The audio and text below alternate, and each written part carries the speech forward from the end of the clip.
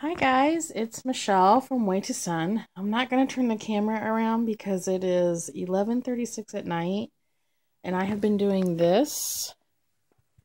This is my study for a test tomorrow. The really funny thing is while I am studying, I have my TV on, but it's on mute. But I also have my computer on, and look who I'm watching. That's Jen from, oh, that's really bad pause. Sorry, Jen. Oh, it's Jen and Dawn.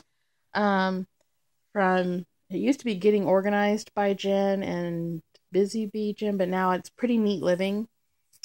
So excited for them. But anyway, I just wanted to vlog for a minute, kind of take a break from reading psychology a lot. Yes, I buy used. It's cheaper. And this book I couldn't rent. They actually made us buy it. So, anyway. Yeah,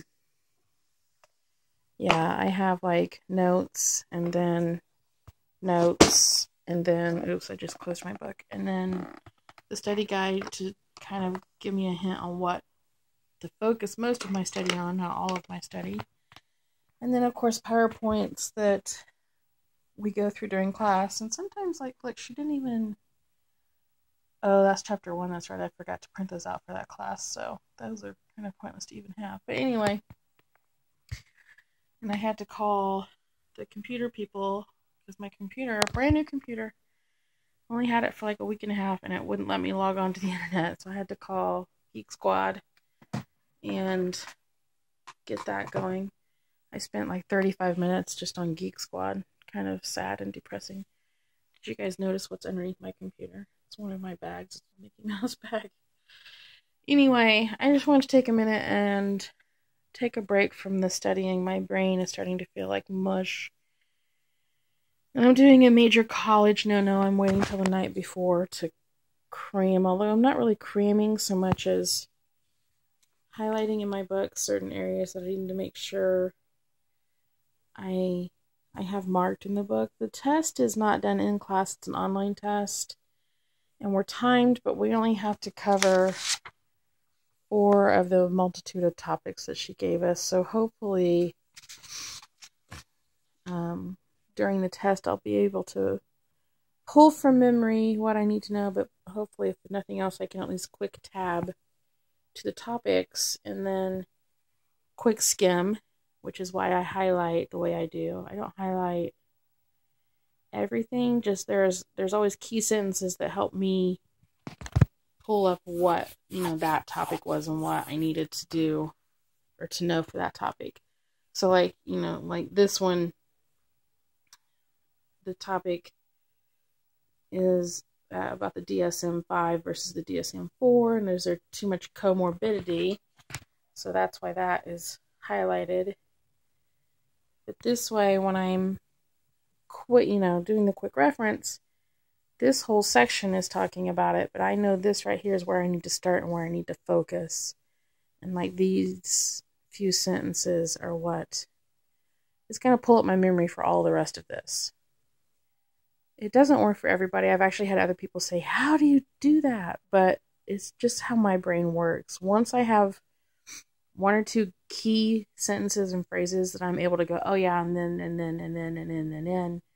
And so, anyway, thankfully, my brain can work that way. Unfortunately, I can't always pull up the start of the sentencing to know what I need to look for.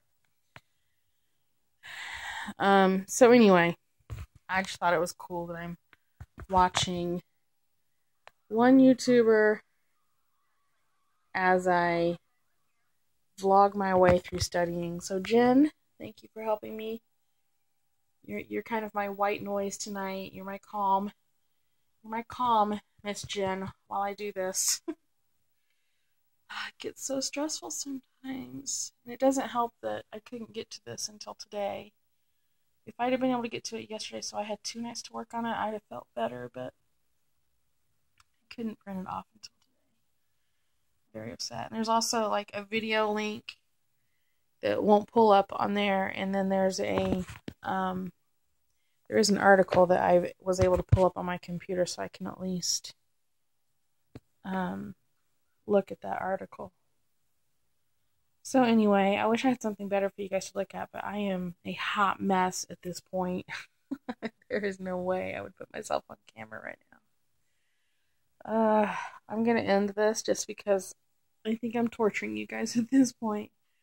But I just wanted to touch base, and for those of you that may have watched the video from this morning, which will be uploaded before this, but it'll be uploaded here in a minute. The video game fiasco that we had for Jaden. Jaden pre-ordered a video game for his Xbox 360. Unfortunately, when he ordered it, he grabbed for the Xbox One, and nobody picked up on this. And then when we went to pick up the game, of course, I didn't go in the store because of my leg being in the condition that it's in. I'm trying not to walk on it more than necessary. So hubby went in and just, bought the game that was pre-ordered, comes out to the van and is like, did he mean to order the Xbox One? I'm like, I don't think so, because he was planning on playing it tonight. So hubby goes back in to return it. Well, in the process of returning it, they gave him a $5 gift card. And because he didn't pre-order the 360, he had to pay for the $5 gift card, had to pay it back, because he used it to buy a movie that was released today for me. And so, anyway, I feel bad not looking at you guys while I'm filming, so, hot mess, here I am, I told you. So anyway, he, got the 360 game, and in the process of all this, because he was in and out of the store so much and backed by electronics, apparently security decided he needed followed. That's never a good thing for my husband, because he used to work in security, so for him, he gets upset, and rightfully so. I mean, some people say, well, if you're not doing anything wrong, when you work in that field, you know what to look for. Certain behaviors and certain things will tell you that person's probably going to steal. Is it profiling? Not necessarily. We're not saying they're doing it because that person's race or because that person wears this kind of clothes. We're saying that their actions will tell you what they're going to do. So his actions didn't in any way dictate, he was doing anything wrong. He went back to the department. He purchased the video legally the game legally. When he came back in, he was returning it with the receipt and telling them what had happened, and they still followed him. It just upsets him. It makes him very angry because it seems to happen to him a lot. So anyway, dealing with that whole fiasco, what should have been, a 5-minute stop turned into a 30-minute stop. And just a rough way for him to start the day. On the upside, though, he was able to spend some time with his dad today. And I love that his dad now lives in town, because he has been able to spend so much time with him. And I really think that was missing from his life before. So that he can do it now, I think, is so amazing and so important. So I'm happy he got to do that, and he got to have a better day than what his day started, because his day really did not start well at all. So anyway, oh my gosh, I forgot about those flowers back there. Crud, I need to get those out of here. So anyway, I just wanted to stop from studying, take a break, brain break as we call it, and touch base with you guys, and I hope everybody had a magical day. So pray for me tomorrow, an abnormal psychology test and a Spanish test. And I'm really struggling with Spanish. I'm going to have to get hooked up with the tutor. Tomorrow my goal is to get a hold of the tutor over there and make an appointment, a standing appointment, so that every week after, this class, I know that I'm going straight over to the tutor's office and getting some tutoring, because I can't continue like this. I'm not going to pass this class, and that's just not acceptable. So it's time to step it up.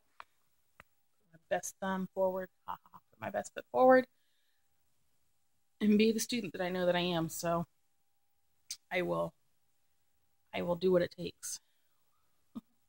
And I'll probably spend a lot of nights doing this and crying. So anyway, have a magical day, everybody. Thank you for watching my video. Don't forget to subscribe. And please like my video. Thumbs up, right? Thanks, guys.